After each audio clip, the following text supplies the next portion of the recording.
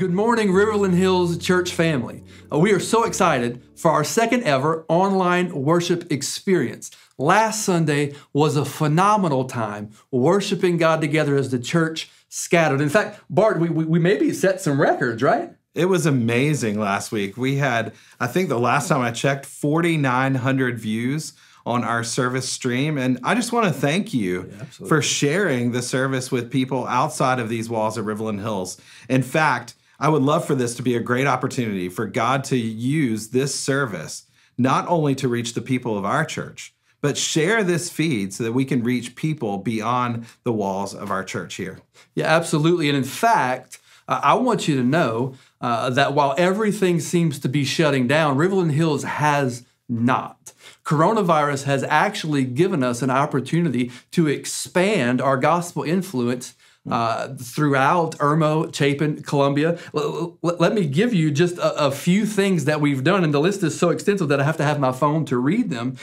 So through your generosity, right, we've been able to provide food for Irmo Middle, for Nursery Road Elementary, for Chapin Middle, for Mission Lexington, for Colony East, for River Oaks. There have been multiple places that we've been able to bless with some tangible resources. And it all is because of you and your generosity. And we want you to know that the ministry that we do here at Riverland Hills can't be done without you. And so this morning, we want to continue to point you to our online giving platform so that you can continue to partner with us in some really cool ministry that's expanding the gospel all throughout our community. If you want more information on online giving or how you can give, just head to our website and you'll find all the details there. But I just want to thank you, church, for every time we make the call for mission, every time we make the call for you to be involved in what God is doing, you guys just jump right in. Yeah. And we're excited to jump into worship and biblical teaching this morning from our pastor. Just to remind you, this is a great opportunity right now to maybe grab your Bible and get ready to hear the word. It's a great opportunity to turn up your volume as we worship together so that you can sing out together as a family. And it's just a great opportunity to put aside every distraction, except for maybe a cup of coffee, and to focus in on what God has to say to you this morning.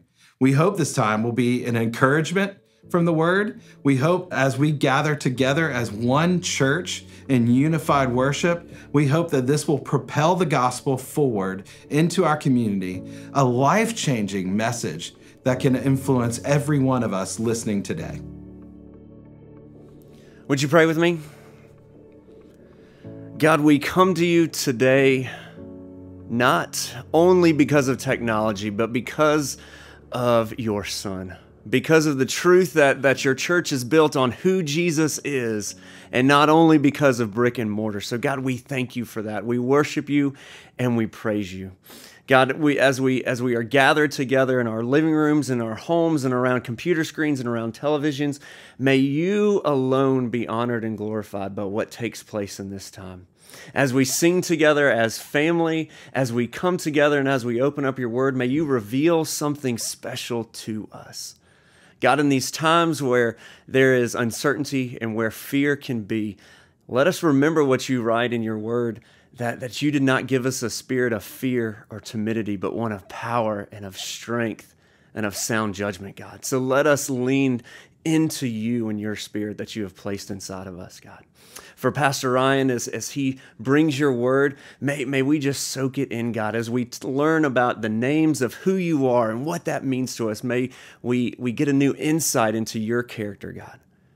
As we learn to serve and as we figure out ways to love others and to show who you are to our neighbors and to the folks around us, may we point back to you and the saving grace that you are. We love you, God, and it's your name we pray. Amen.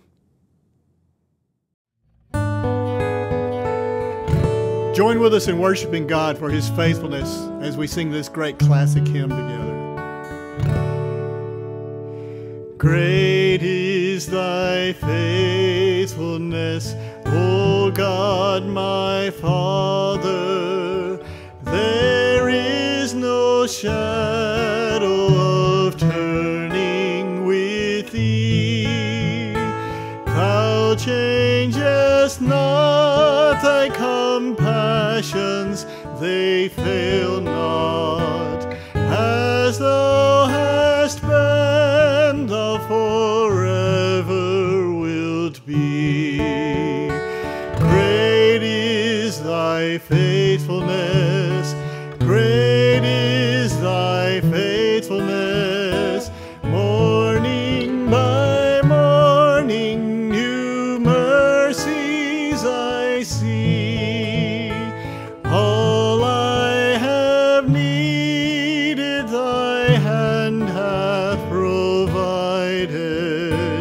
Great is thy faithfulness, Lord, unto me. We want to pause just a moment in the middle of this song and share together how God has been faithful. Just with the folks who are with you in your room or by chat, or even if you're by yourself, just call out the ways God has been faithful. He's blessed me. I've seen Him be faithful in amazing ways through these days, giving us more time to focus on family, giving us more time to focus on Him. How has He been faithful to you? Share that right now.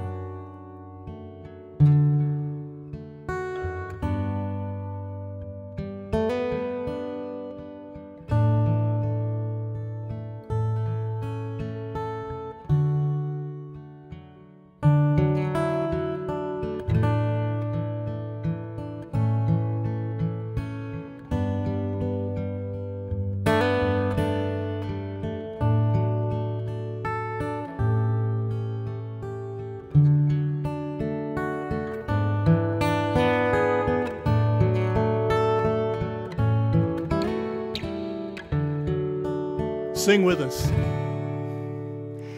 Pardon for sin and a peace that endureth, thine own dear presence to cheer and to guide, strength for today and bright hope for tomorrow.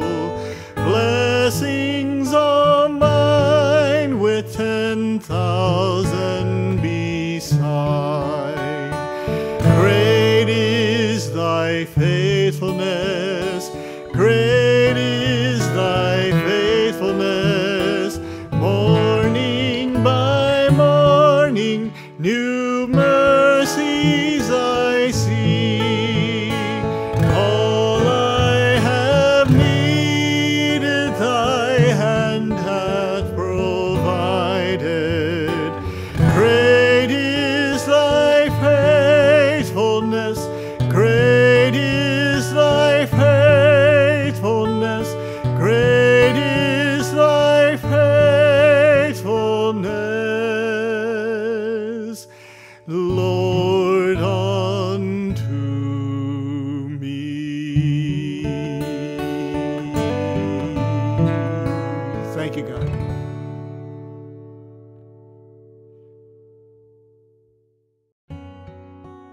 Scripture I want to read to you today is from Ephesians chapter 1, verses 3 through 14. And it's a wonderful passage of Scripture where Paul is highlighting the spiritual blessings that are ours in Jesus Christ. And it's a passage that centers in who Christ is and all that we have in Him, to the glory and praise of God. Listen to what Paul says. Blessed be the God and Father of our Lord Jesus Christ, who has blessed us in Christ with every spiritual blessing in the heavenly places, even as He chose us in Him before the foundation of the world, that we should be holy and blameless before Him. In love He predestined us for adoption to Himself as sons through Jesus Christ, according to the purpose of His will, to the praise of His glorious grace, with which He has blessed us in the Beloved. In Him, referring to Jesus Christ, in Him we have redemption through His blood, the forgiveness of our trespasses, according to the riches of His grace, which He lavished upon us in all wisdom and insight, making known to us the mystery of His will, according to His purpose, which He set forth in Christ, as a plan for the fullness of time, to unite all things in Him, things in heaven and things on earth. In him we have obtained an inheritance, having been predestined according to the purpose of him, who works all things according to the counsel of his will, so that we, who were the first to hope in Christ, might be to the praise of his glory. In him you also, when you heard the word of truth, the gospel of your salvation, believed in him, were sealed with the promised Holy Spirit, who is the guarantee of our inheritance, until we acquire possession of it to the praise of his glory.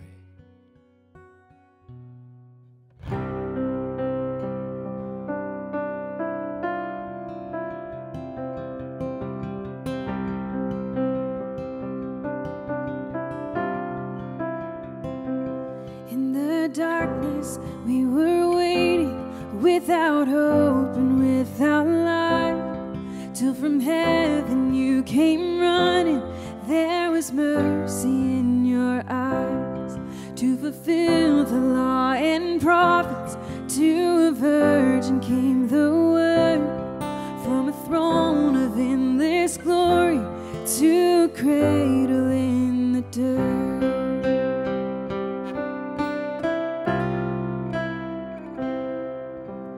Praise the Father, praise the Son, praise the Spirit, three in one. God of glory, majesty, praise forever to the King of Kings.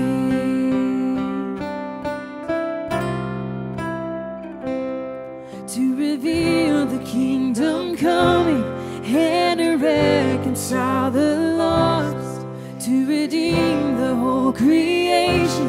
You did not despise the cross, for even in your suffering you saw to the other side, knowing this was our salvation. Jesus, for our sake you died.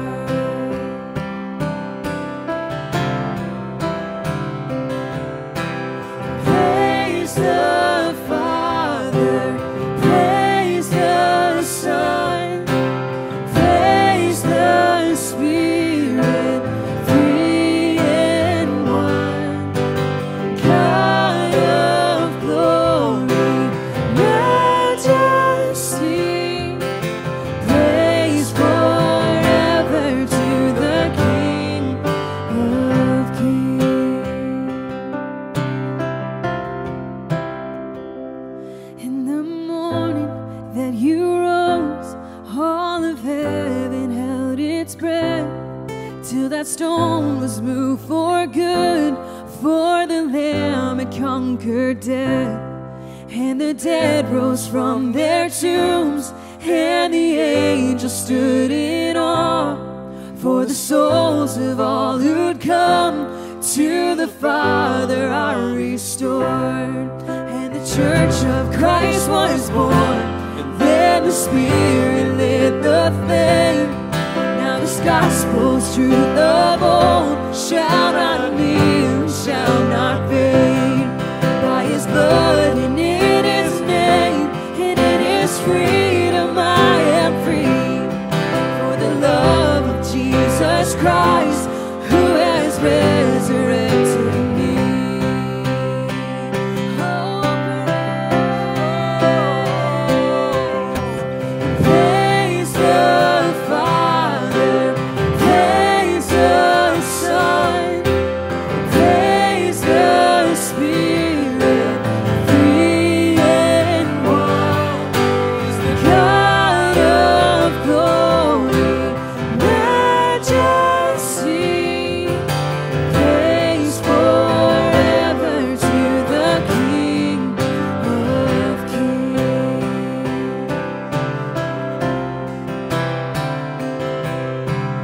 Praise the Father, praise the Son, praise the Spirit, three in one.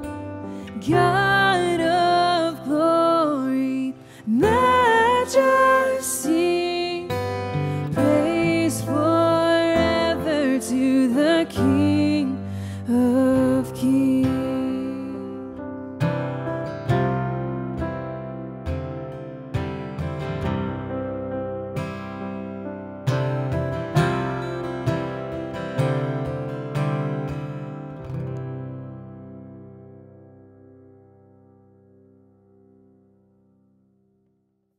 Well, good morning, Riverland Hills, and thank you so much for welcoming me into your home today. I'm a people person, so I really rather be sitting in your home and us hanging out together, but that time will come soon, and I'm so thankful that right now that we have this avenue of social media and this avenue of being able to stream services. And actually, I want to tell you, I've talked to some other pastors. God is using this on the internet. He's using churches all over the world in our area and beyond. And I'm telling you, this is really a good time for the church. God's doing some great things.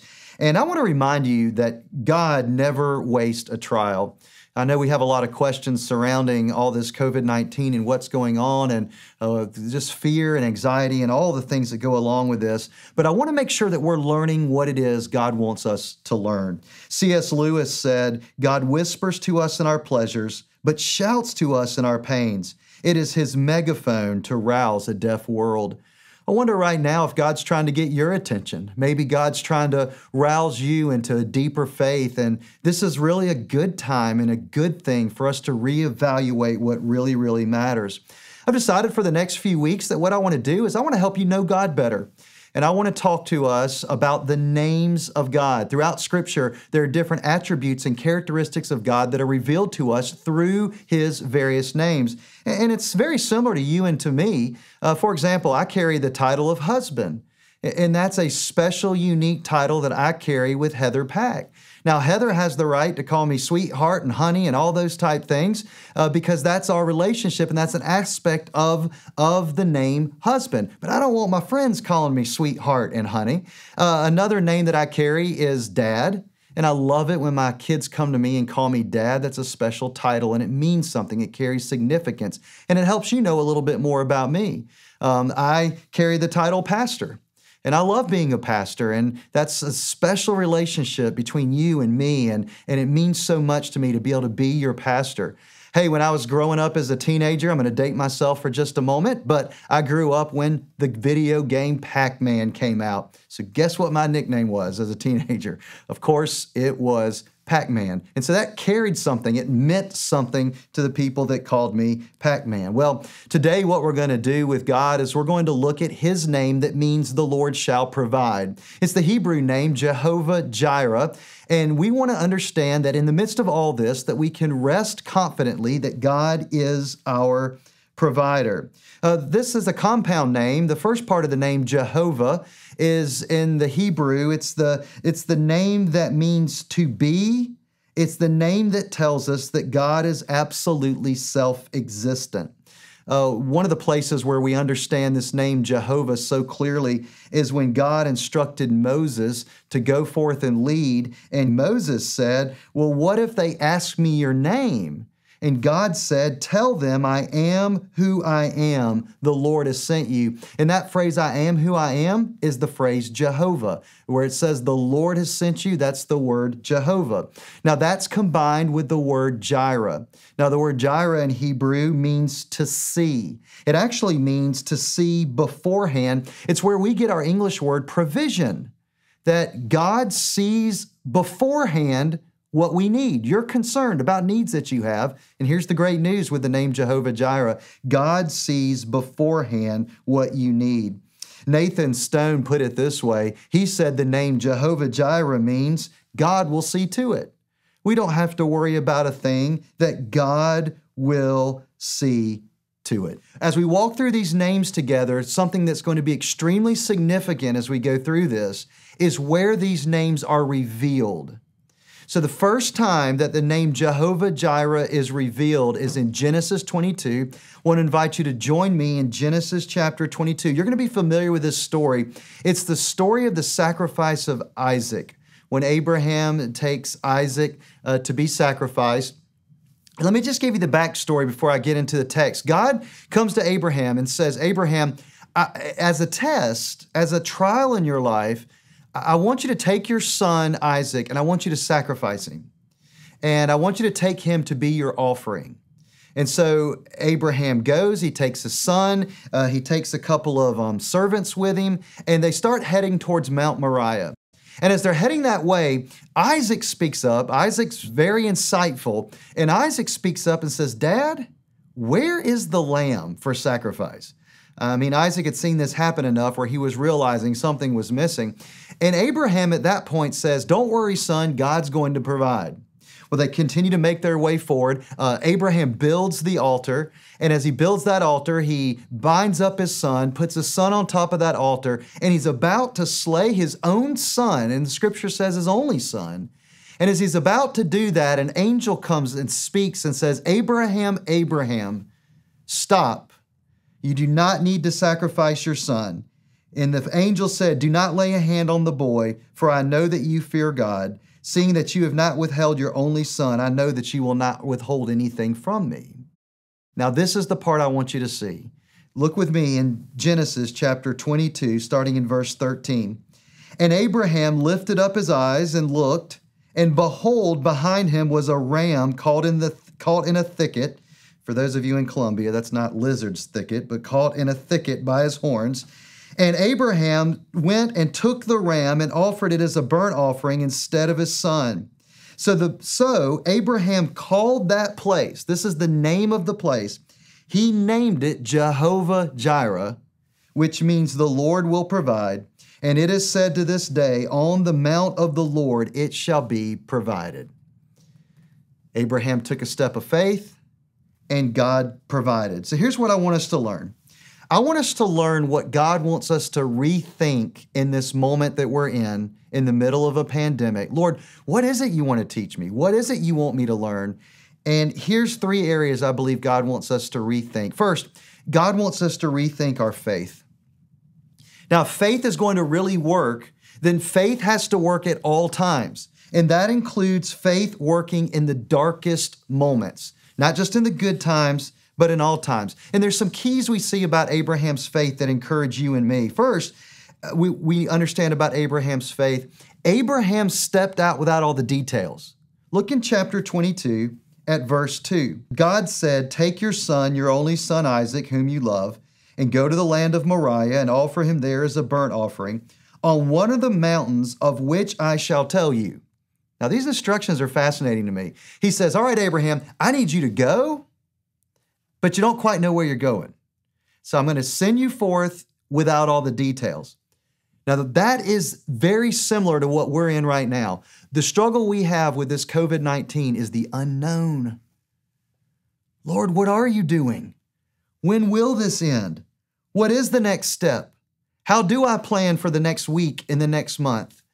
And faith means we step forth without all the details. A second aspect of Abraham's faith is Abraham was eager to obey. I love this in verse 3. Check this out.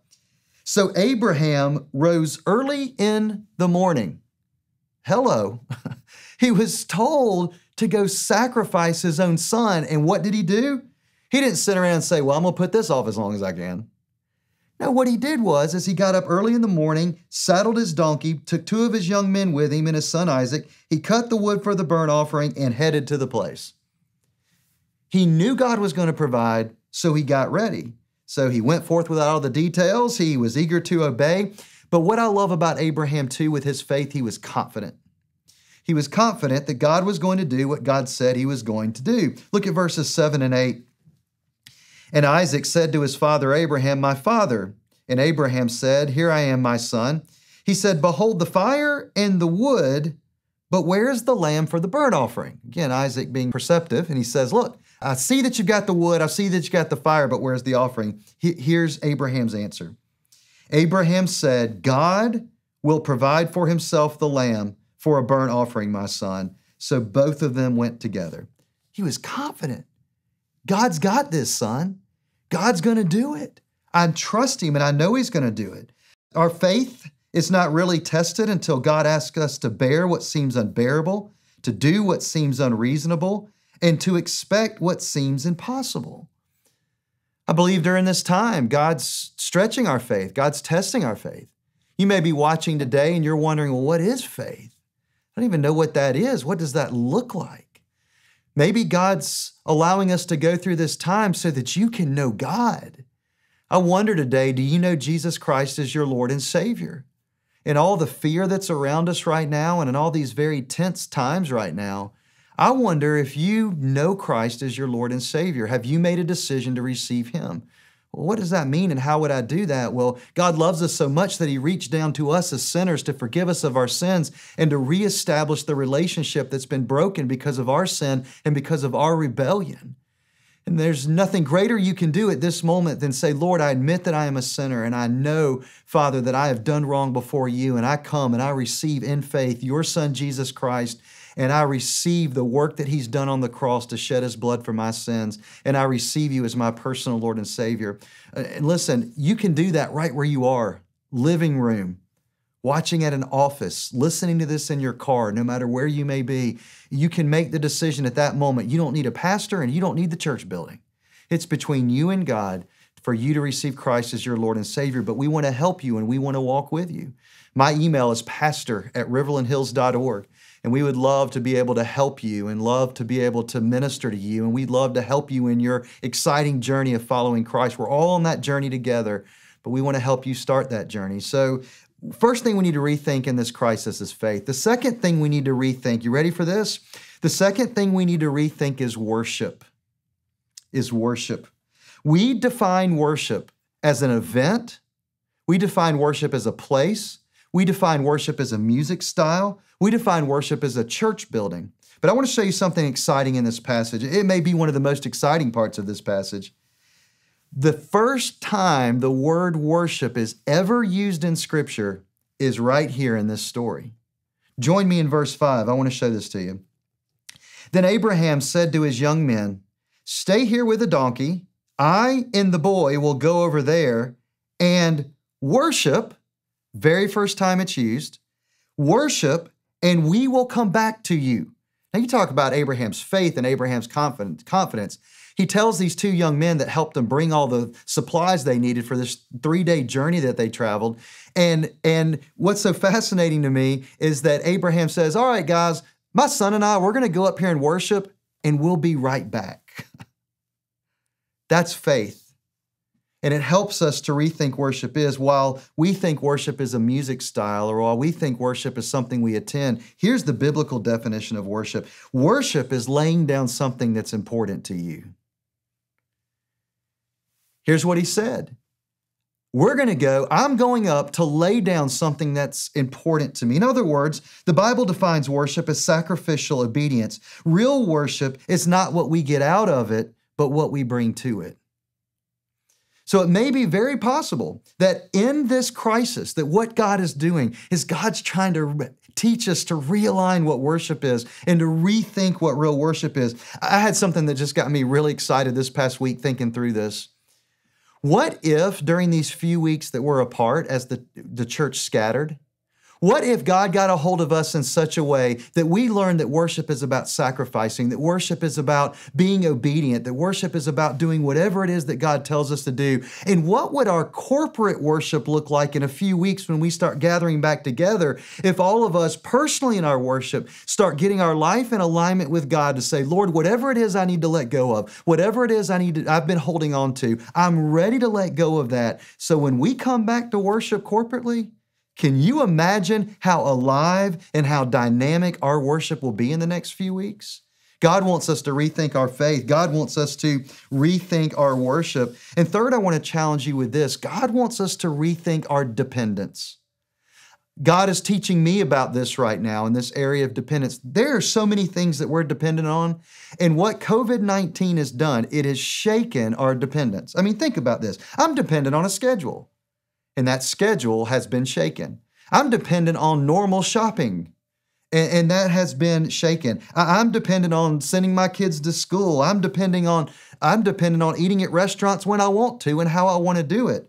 I'm dependent on creature comforts such as toilet paper. I mean, COVID-19 may come down as the great toilet paper apocalypse. I don't know what's going on with all that, but there's these things that we're used to that are normally normal for us that we are dependent on that have been taken from us. Even freedom to travel.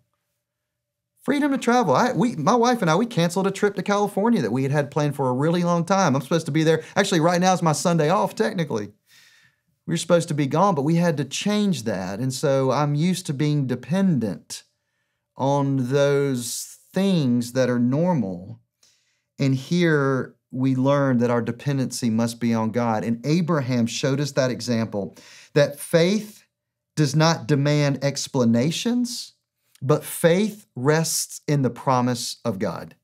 Listen to that. Faith does not demand explanations. And by the way, that's a trap that we get in. We want explanations. Why is this happening? Why is this going on right now? We want explanations about some of the mysteries behind COVID-19 and how it works and how it spreads and all those type things that we're still figuring out along the way. But I want you to know that real faith is anchored in the promises of God.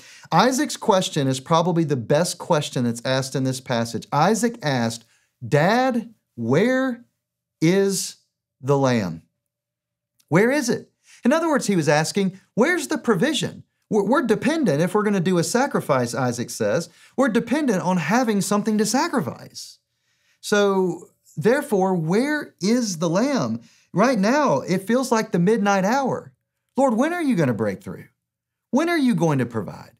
And did you notice in this passage that it was at just the right moment that God broke through? And God broke through and said, "Do not lay a hand on that boy, for I know that you fear God. And I know that you have trusted me to be your provision." True faith is always tested. Listen to this. Warren Wiersbe said, God did not want Isaac's life. He wanted Abraham's heart. So maybe for you today, that's exactly what you need to do, is give God your heart.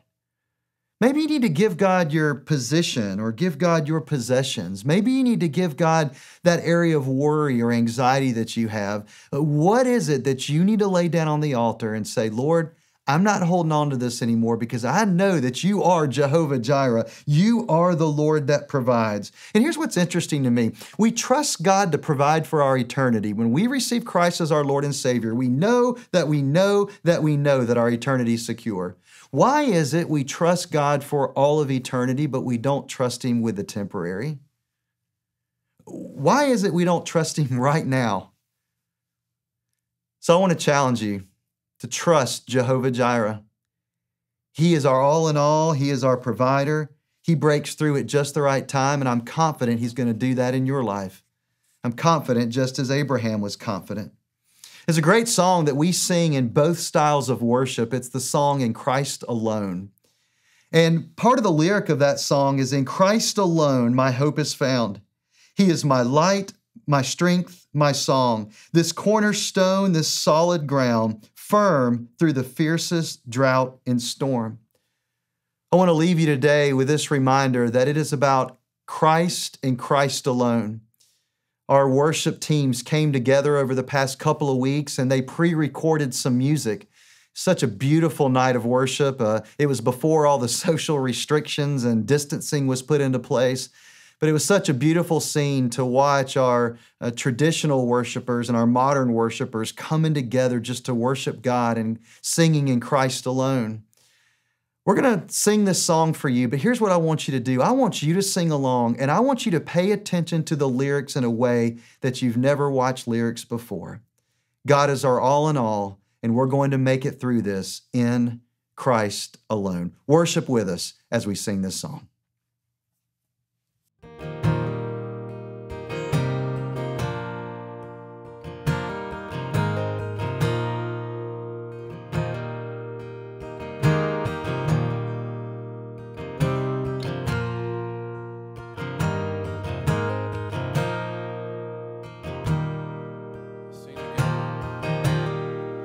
In Christ alone, my hope is found. He is my light, my strength, and my song. And this cornerstone, this solid ground, firm through the fiercest drought and storm. What heights of love, what depths of peace, when fears are still, when striving cease. My comforter, my all in all, here in the love of Christ I stand.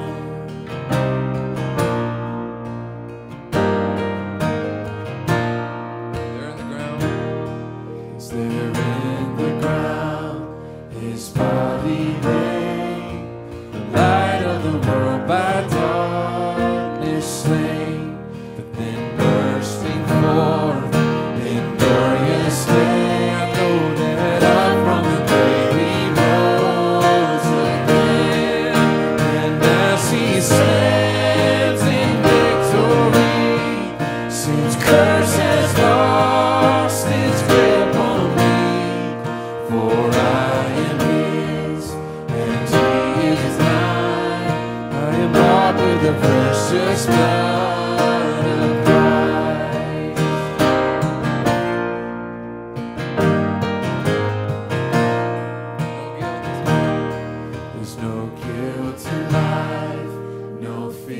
and death. This is the power of Christ in me. And from life's first cry to final breath, Jesus commands my destiny. And no power of hell, no scheme of man could ever pluck me from his hand. Till he returns or he calls me home. For here in the power of Christ I stand.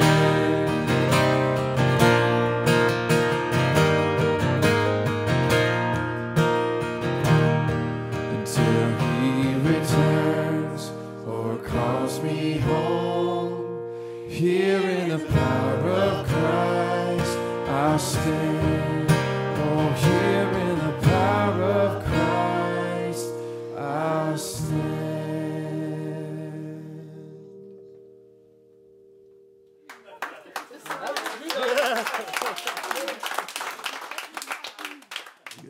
Hey, thanks so much for worshiping with us again today. Just remember, in the weeks to come, things may get a little bit crazier, but God is our provision and our hope is still in Christ alone. So let's pray together. Father, we love you. Lord, we thank you so much for this opportunity to be able to worship as your church scattered. And Lord, we can't see the outcome of what this crisis will be, but we know that you're in control, and that's enough for us. So, Father, teach us to lean on you, to rely on you as our provision. Lord, you've taken care of our eternal destinies. And Lord, certainly you can take care of our present moment. Lord, we pray for those who are on the front lines of battling this pandemic. Lord, would you provide them protection and health, Father, safety and security. Lord, more than anything, would you just give us this overwhelming peace that passes our understanding as we continue to look to you in the days and weeks to come. We love you and we trust you. In Jesus' name, amen.